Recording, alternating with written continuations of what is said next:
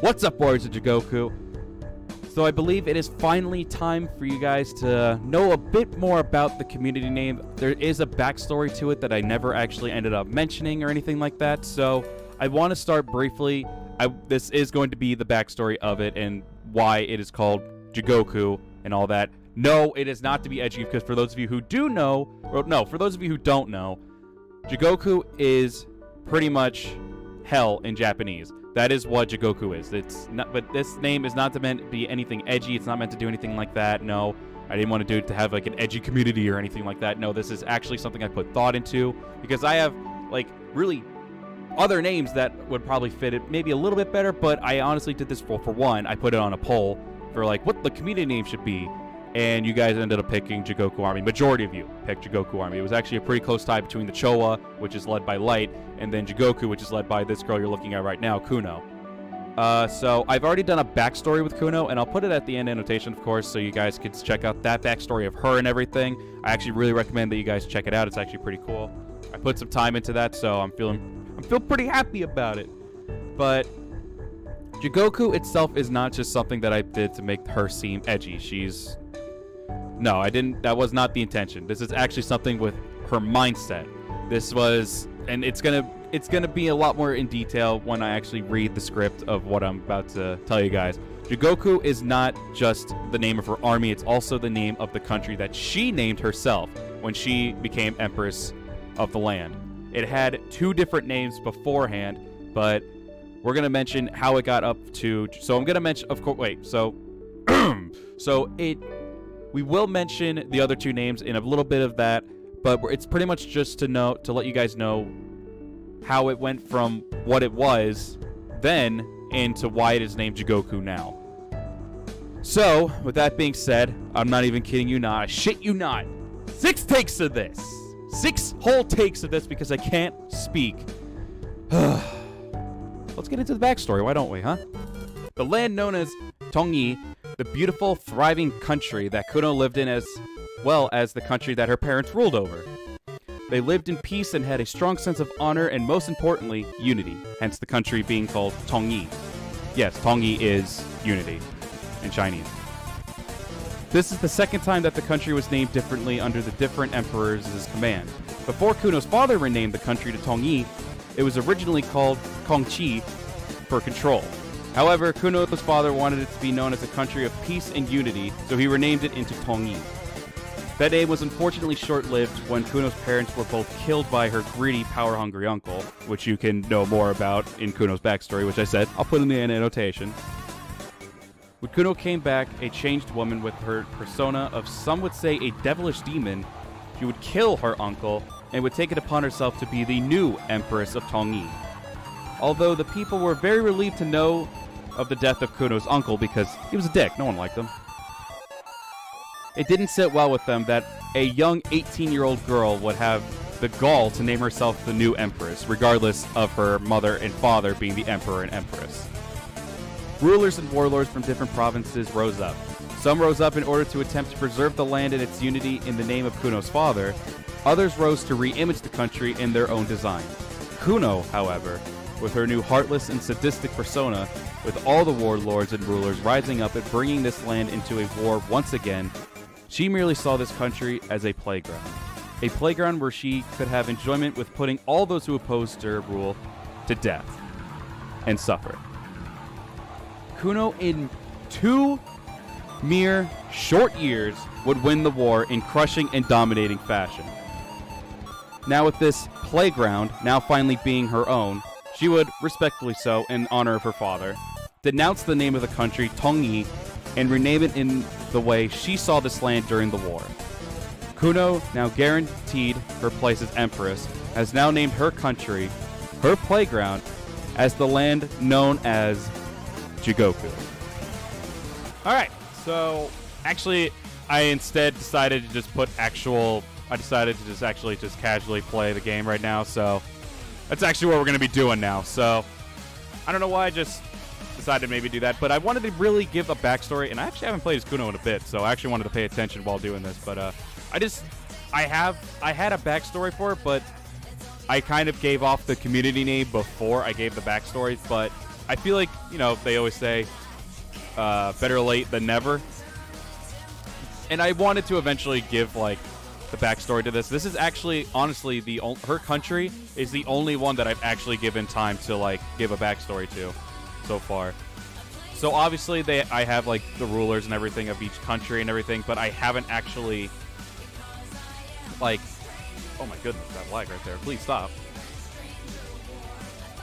But I haven't actually, like, hers is literally the only one. I didn't give one for Light's country or anything like that. Hers is the only one I gave this much time to. So I was honestly, when I saw people actually did pick Jigoku as, like, the community one, mostly also due to the fact that maybe it helped because she had her own series on this channel already with Kunō's Ambition.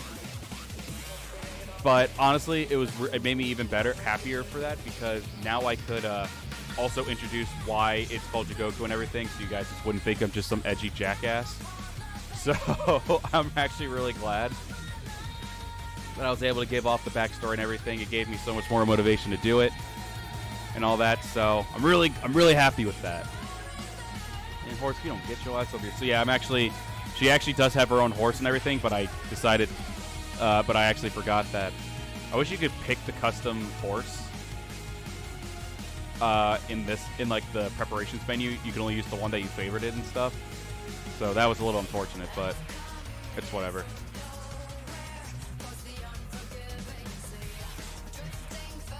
Oh yeah, I also just noticed that's not on. There we go.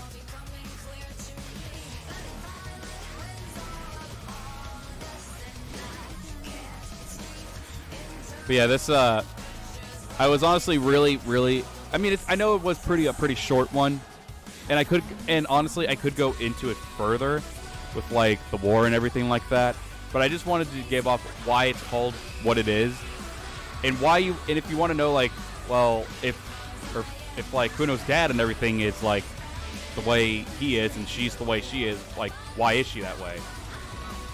You can look at her backstory at the end annotation. All right, do it. Look at the end annotation, damn you. And then yeah, I'll have Kunō's backstory there as well, because she wasn't always this way. She wasn't. So I really do recommend that you guys give it a shot, because that'll also bring in depth to her personality and why she decided to call it what it is and why she has the persona that she has. So I highly recommend that y'all give it a look and see, and I'm pretty sure you guys won't be disappointed. Of course, I did leave some mystery in her backstory and everything as well, so obviously I wanted to leave a little bit of, like, this mystery in her to keep you guys interested and everything. So how she turned into the way she is, that I will leave a mystery, but her mindset and everything of how she gets her mindset is what really matters here. So, like, how she goes from, like, what she was before being the Empress is pretty cool to me. She's one of the characters that I put a lot of time into when I made her. I was like, you know what? She was honestly my biggest motivation to start, like, writing up a story. All right, Pikeman. All right, Pikeman. Okay, Pikeman. I get it. Oh well, I got the spearman instead. Generic looking ass. So yeah, I didn't want to just leave you guys with, like, even though I wouldn't really have minded myself, I kind of just wanted to at least give you guys, like, action in the videos. So that's what I'm doing. Besides, like I said earlier on, I wanted to play as Kunō anyway, so I thought, why not? You know? Uh-oh, that's Russo. Because if I thought about it, I was looking at the backstory, I was like, this is going to take, like, probably at most, like, 2 minutes. So it wouldn't have been a long video. I gave my introduction and everything like that, so it wouldn't have been much of a video. It would have been like 2 seconds. Oh, I got him! Yeah! But yeah, I did it so we all had about the same amount of, like, troop strength and everything, so I didn't want this to be, like, obnoxiously long of a video, so. It's a little bit of action here. So, introduction there. Backstory there, some action at the end. I think that's pretty good. I was going to do this in my discussion area, in the studio discussion setup that I have, but I was like, nah.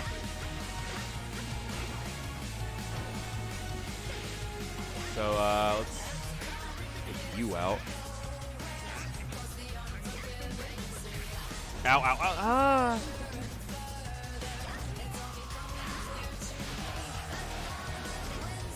And yep, this space is mine.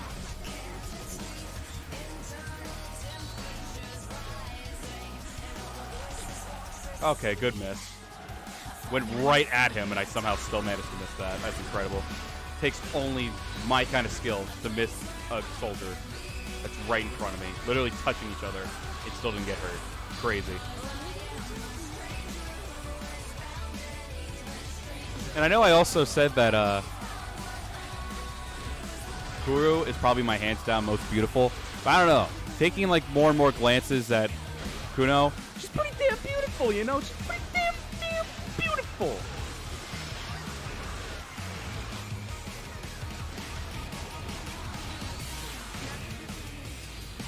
Uh-oh.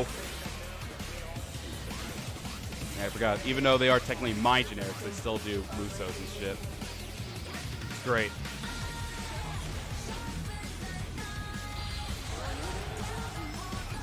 Got him. Got him.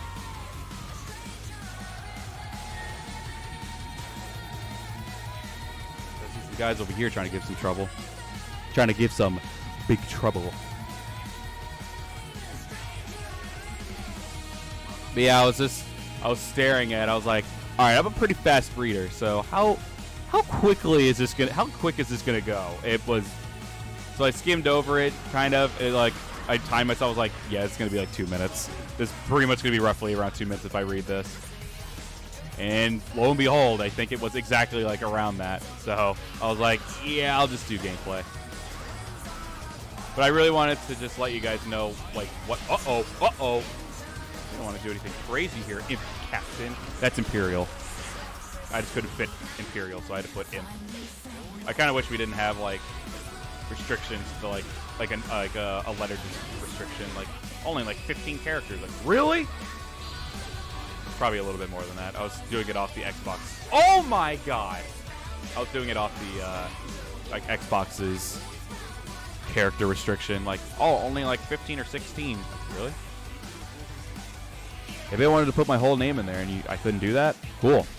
Obviously, I wouldn't do that.